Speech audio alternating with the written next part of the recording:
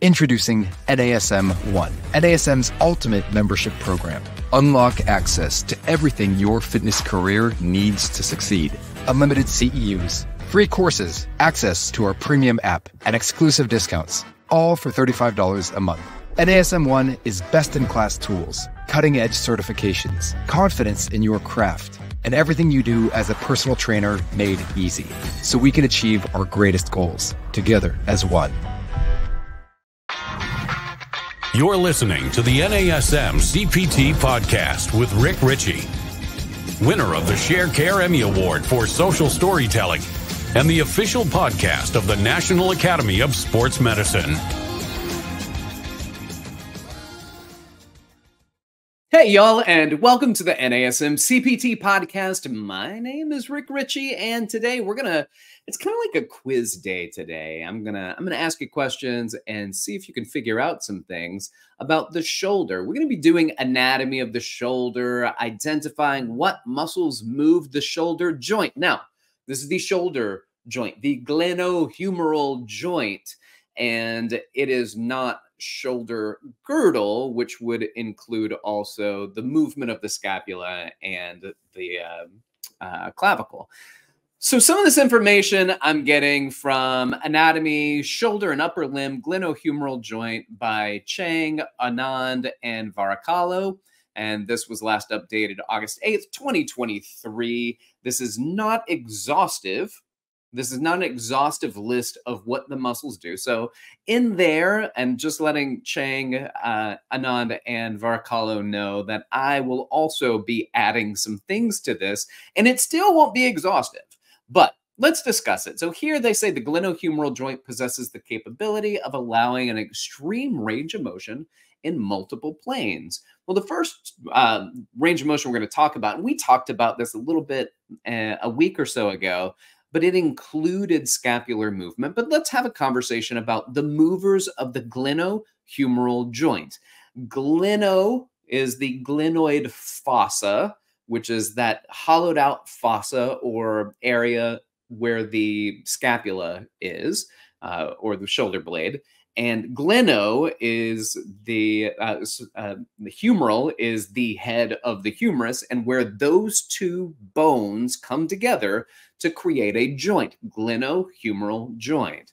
And so at that joint, there's flexion and extension. So first, let's talk about flexion, muscles that move the shoulder. Let's talk about flexion. So in this, flexion is defined as the decrease in angle between two bones around a joint. It's when we bring the upper arm anterior in front of the body and even overhead in the sagittal plane. So that typical range of motion is 180 degrees.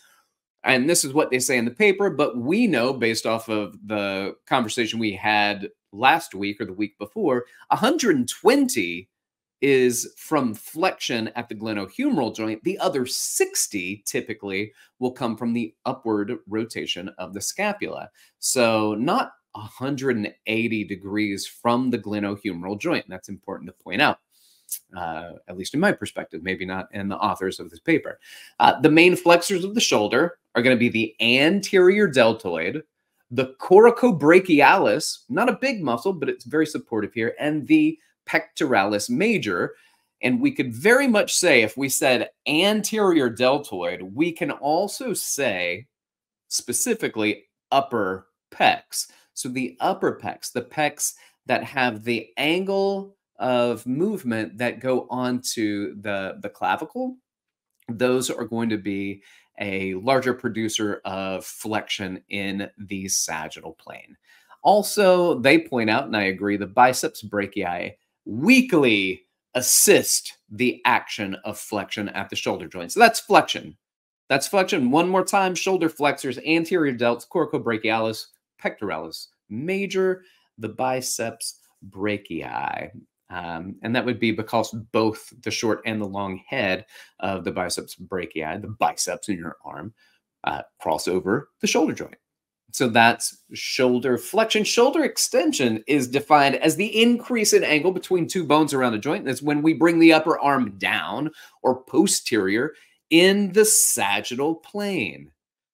Now, the range of motion there is going to be somewhere between 45 and 60 degrees of extension. So as you pull the arm back, the elbow is by your side. You just keep moving it backwards, and you're going to get about 45 to 60 degrees. But I also will point out that a significant portion of that, a not inconsequential portion of that, would be from the elevation and anterior tipping of the scapula. So even though we're talking about glenohumeral movement, when we say 45 to 60 degrees, then that isn't without the addition of the other joint action. Now, if you pin the scapula and you pull the elbow back and you get about 45 degrees, then that would be glenohumeral extension. But the additional component of that would be because the scapula is moving. Now, the main extensors of the shoulder are going to be, we could say, posterior deltoid, certainly not as strong as the latissimus dorsi, so the lats, and then the teres major is also a pretty strong extensor. In fact, the teres major, you may be familiar, is known as the lat's little brother. Anything that the lats do at the shoulder joint, not at the low back or along the spine, because the teres major does not connect to them, but it does connect the shoulder blade to the arm, so the scapula to the humerus. Anything the lats do at the glenohumeral joint, the teres major will also be a contributor. Also, I want to point out long head of the triceps. So the triceps brachii is a weak shoulder extensor, and that can be added in there because it does extend. Sometimes when you're doing, let's say, lat pulls, and we'll say in the sagittal plane, so doing extension, and even though you're doing bicep flexion, you're like, man, I feel it in my triceps. It's crazy because my triceps aren't working. Your triceps are working. Not only is there a co-contraction of the tricep to stabilize things, but also the tricep is actively contributing to the extension of the shoulder. So that is a contributor. Great. So now moving on to the next two joint actions. We've got internal rotation and external rotation, sometimes referred to as medial and lateral rotation. So internal or medial rotation, defined as rotation toward the midline along the vertical axis, meaning in the transverse or horizontal plane. Normal range of motion is going to be 70 to 90 degrees. I'm with you on that. And the internal rotation muscles, are you ready? Here we go. The subscapularis, which is the only one of the rotator cuff muscles that is an internal or medial rotator. Otherwise, you got pec major, you've got the latissimus dorsi. Whoa, Rick, are you sure? The pecs and the lats are opposing muscles, right? Y'all, the pecs and the lats have a lot more in common than they have in opposition. One example of that would be the internal rotation of this right here. So we also talked internal rotation at the shoulder. We'll talk a little bit more when it comes to another joint action as we continue to go through it, not opposing. So pec major is an internal rotator, the latissimus dorsi, and then the teres major. If the lats do it at the shoulder joint, then so does the lat's little brother. Brothers got a hug. So the teres major will be a component. And we can also put in there the anterior aspect of the deltoid, because I think we should point out the anterior deltoid can also internally or medially rotate. All right, so there we are. Internal rotator, subscapularis, pec major, lats, teres major, and anterior delts. Let's move on to external rotation of the shoulder, defined as rotating away from the midline along the vertical axis. So we rotate along that horizontal plane. Normal range of motion is going to be 90 degrees of external rotation. Primarily, your movers in external rotation are the infraspinatus and the teres minor. Now, we've been talking about teres major. Teres major is an internal rotator. The teres minor is a lateral or external rotator. Also, you can put in there that the posterior delts will contribute to it. But now, here's what I want you to think about. Did you notice? Did you notice the size of the muscles that do internal rotation versus the size of the muscles that do external or lateral rotation? It's pretty significant, in fact. The pecs and the lats and the teres major and the subscapularis and the anterior deltoid, even your anterior deltoid versus the posterior deltoid. We got 5 muscles that are contributing internal rotation, and we've got 2, 3 small muscles that do lateral rotation. We've got the infraspinatus and teres minor, which are both relatively small rotator cuff muscles that are the only 2 really that laterally rotate the humerus. And then the posterior deltoid, which is certainly much weaker than its anterior partner. No wonder people are internally rotated. No wonder people tend to go into internal rotation. And I think this is a good reason to point out why we learn what muscles do is so that we can address these situations. Where you say, I'm really overdeveloping my anterior and internal rotating muscles. I can't say anterior because half of those teres major and the lats are posterior muscles, but rotate internally. So here we are trying to find balance in the force. And yet we think because we're doing a push-pull routine, we're balancing out our pecs and our lats. But if we're doing pec a day and a lat day, we're not actually balancing out what's going on at the shoulder joint. So as much as we like to think that we're balancing, we're not. So I say when you talk about balance, you wonder about balance, think about balancing movement in a plane of motion. Balancing the movement in a plane of motion, not trying to balance out muscles, balance out movement. And when you balance movement, the corresponding muscles will therefore be balanced out. Good.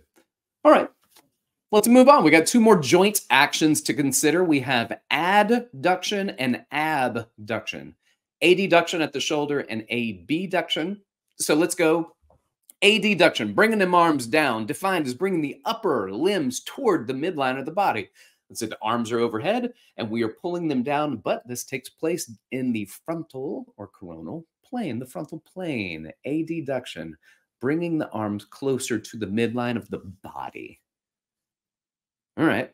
Well, muscles primarily responsible for adduction, add, bringing together. Pec major, lats, and guess who? If the lats do it at the shoulder, who else? You got it, teres major. Wait, I thought, again, pecs and lats were opposing muscle groups. No. Pecs have just as much, sometimes more in common when it comes to joint actions than they have in opposition. So I think it's important to point out this so that we better understand human movement and we better understand balance when we're programming. So let's look at the last one here, abduction, abduction, being taken away. You are abducted by aliens in the middle of a cornfield somewhere. You are taken away is what that means. And then when they add you back to the population, you are a pariah because nobody believes you. Nobody believes. Abduction, taken away. Limbs move away from the midline of the body. In what plane? Frontal or, give me another one, coronal. Coronal, that's right. Coronal plane, it is normal range of motion, 150 degrees, due to the ability to differentiate. Now, this is what the author's saying. I think it's important. The ability to differentiate several pathologies by range of motion of the glenohumeral joint. Chang and his co-authors go on to say, when the glenohumeral joint in this plane, which is the frontal plane or coronal plane, it's essential to understand how different muscles contribute to this action. What action? Abduction, the movement of the arms away from the body in the frontal plane. They say, number 1, here we go, supraspinatus is responsible for the first 0 to 15 degrees of abduction. So the very first, the initiation of abduction is going to be the supraspinatus. You may be familiar with this muscle, supraspinatus natus, spinatus spinatus. tomato, tomato. Either, either. I say either and neither, but I've noticed a lot of people are either in and neither in. I don't like it. I don't like it. Moving on. Supraspinatus spinatus. The first 0 to 15 degrees of abduction come from that one rotator cuff muscle. Now, the second part of that movement, as you go on to 15 degrees to about 90 degrees of abduction, is going to be the middle fibers of the deltoids. The middle fibers moving from about 15 degrees to 90 degrees. But as you continue to go up, if you stay strict in the frontal plane, if you stay strict, the rest of that movement, and I don't change my shoulder position, the rest of that movement is going to be upward rotation, because I basically run out of room if I keep my palms down and just go in the abduction as far as possible. However, if I bend my elbows and I turn my hands up like a shoulder press, well, now I can get my arm, hopefully, all the way overhead. And that, in addition to the upward rotators of the scapula, will also be the anterior delt. So if I stay in the plane, stay strict in the plane, arms out straight, palms down, 15 to 90 degrees is going to be the middle delt. If I keep moving without shifting my shoulders at all, then it's going to be upward rotation. But if I go into the shoulder press position, then that's going to be primarily the anterior delt, along with the upward rotators of the scapula that get the arm there. All right. Y'all, those are some muscles that move the shoulder. Specifically, when I say shoulder, the glenohumeral joint. Thank you for listening. Like, subscribe, share with your fitness friends and family, and consider listening to it again. Listening to the podcast again and trying to get some of these muscles down, trying to get some of these movements down. And the reason it's important, for instance, if I have a hard time putting my arms all the way overhead, it might be because the muscles that pull my arms down are tight. It might also be a combination. Those muscles are tight, and the muscles that move my arm overhead, flexion or abduction, are weak. And you go back to the previous episode with upward rotation of the scapula, same thing. I might be stuck in downward rotation of the scapula, and I can't go into upward rotation. So my upward rotators might be weak, but my downward rotators of the scapula might be short, tight, overactive, and need to be addressed. Once I do some I'm going to say, once I maybe foam roll or do some massage where I just ischemic pressure is what I tend to do, which is just find a spot sometimes with my hand and just dig my finger into it and hold it there, hold it in that position. I feel that in my jaw and a little bit in my ear and my eyeball. Just pushing right here on this spot. That is, it's called trigger point. That is a referred pain somewhere else. So I have a trigger point there in my levator scapula that I was just pushing on. So that is a downward rotator of the scapula. So I can release that, I can stretch that, and then I can move. Same thing. The reason we learn muscles, understand movement. The reason we understand movement is if we want to get certain types of movement. We think we can help people get there. I need to know what to stretch and what to strengthen. And that's why these are important. Hope you're well. Keep inspiring people to fitness. Thanks for listening.